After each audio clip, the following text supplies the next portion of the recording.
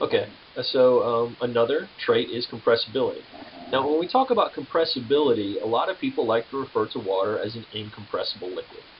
Now, that's not really true, but it's close. That not really in there, though, is significant when you start talking about the amount of water on the planet. Apparently, sea level would be about 37 meters higher